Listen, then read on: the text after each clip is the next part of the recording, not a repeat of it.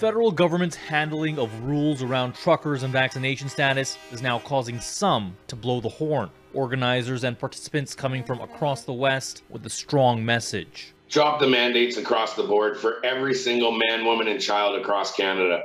We've dealt with this for 2 years. You said 2 weeks to flatten the curve. We're 2 years later. Earlier this month, Ottawa made vaccination mandatory for truck drivers crossing the border. The U.S. followed suit, which has launched the convoy.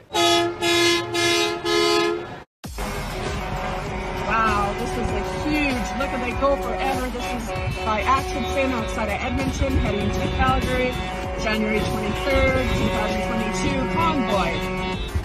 More than trucks, lots of cars and trucks. Very impressive. Goes on forever.